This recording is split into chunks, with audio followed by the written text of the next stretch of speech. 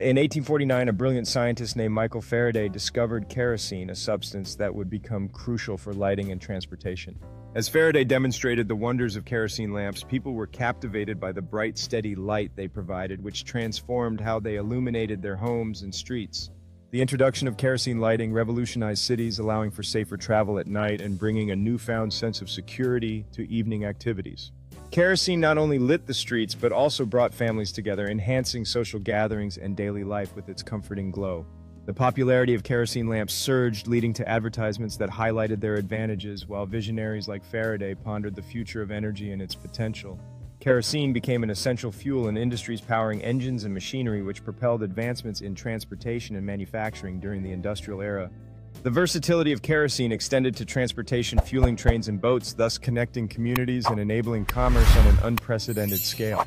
Beyond lighting and transportation, kerosene found its way into homes, serving as a reliable source for cooking and heating, enhancing everyday life for families.